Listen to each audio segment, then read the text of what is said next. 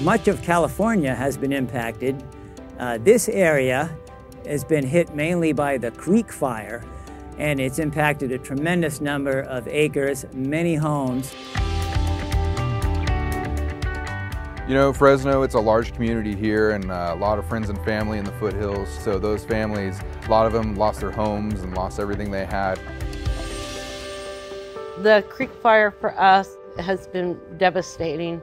We were on our property for 36 years and raised our family there. We lost our home Monday night.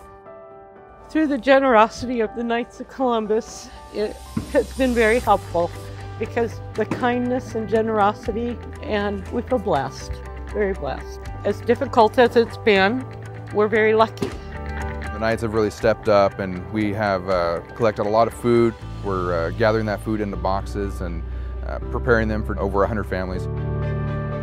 Father Benigni shows us an example of taking care of each other.